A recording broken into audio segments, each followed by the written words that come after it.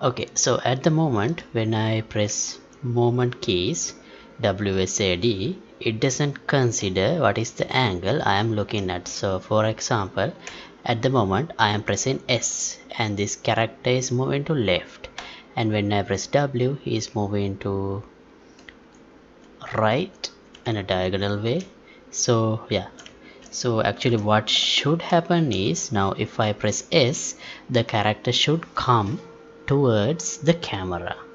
So otherwise the player will be confused and he wouldn't know how to control this character. So even after I am moving into this room, now I am pressing D and he is coming towards camera, and when I press A he is moving away from camera. So that's not logical. There is no way for player to understand without trying each and every each movement key how to move to a particular location. So yeah, that's the problem we are going to address today. Right, first let me open this character and let's see where we add the movement inputs. Usually it should be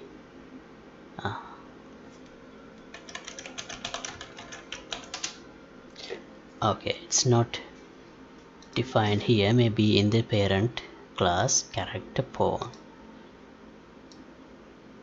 Okay, here under moment.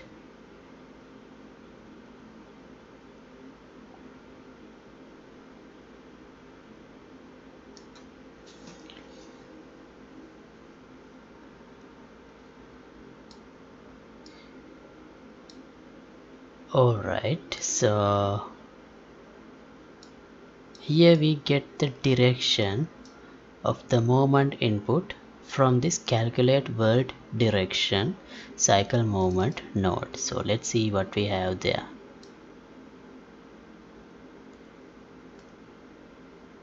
Okay, so this is the way we get it. So maybe let's so the character's movement is as I can see, it is based on this normal direction. So I guess this defines the direction this character wants to move.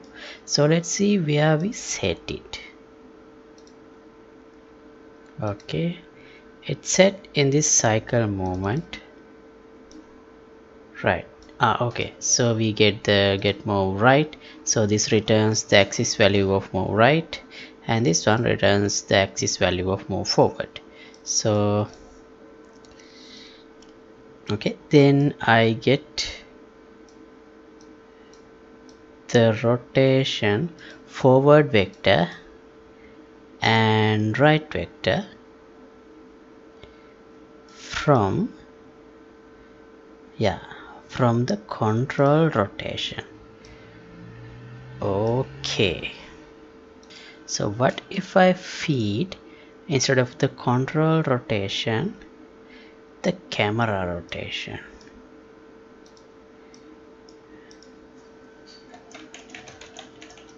How to get the camera?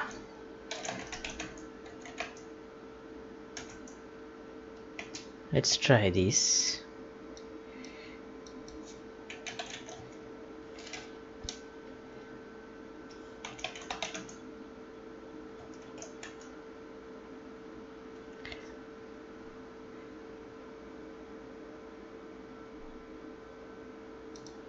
Okay, let's get the transform component of camera. I'm not sure this will work or not, but let's see. Get rotation.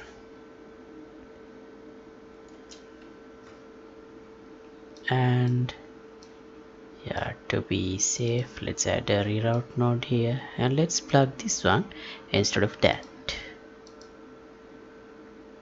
and let's see what happens. Okay, it worked. It was not that hard. So now I am pressing S and it naturally goes. Now I am pressing S, it naturally goes to right, and when I press S, it naturally goes to the right, and S naturally goes to the left. Okay, now I can move forward and come back with S.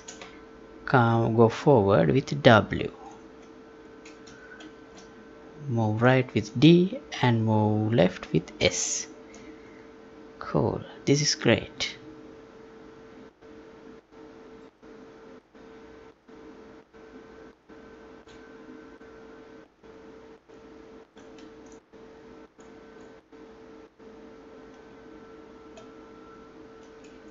Alright, so this is what I wanted to achieve today, and I think I'm gonna stop this episode at this point.